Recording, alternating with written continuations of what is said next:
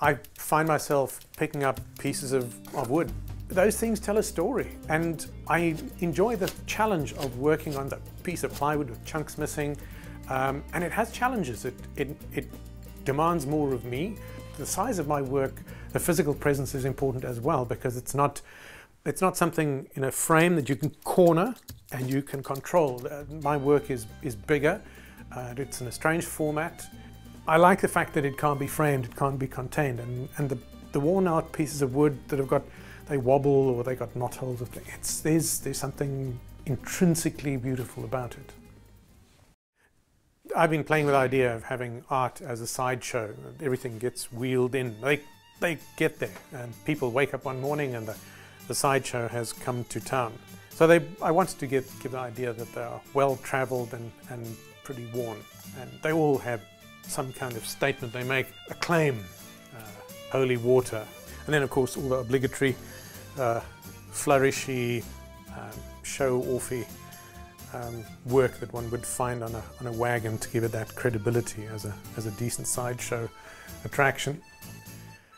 This one is a nude, but I like the idea, and the fact that it's split along the middle and it's not quite lined up.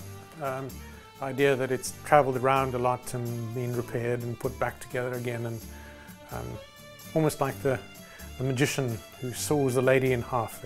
I love seeing old rusty metal and peeling paint, and it fits into the idea of a sideshow so well, because it's something that would wear, and there'd be layers of paint that peel off showing previous colors underneath.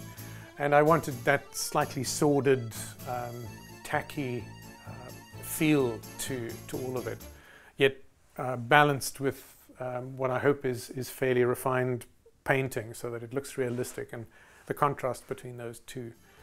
In this strange carnival of fake and spurious claims that the snake oil salesmen make, you would go out and you would buy a master's hand, and it would make your life more perfect.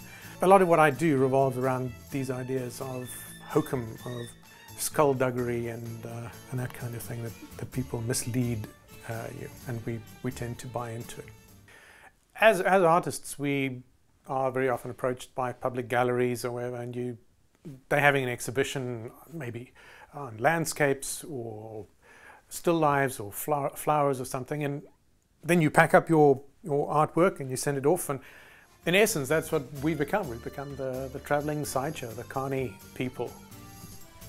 Everything is invented, and maybe in another 20 years' time I'll have figured out exactly how I go about what I do.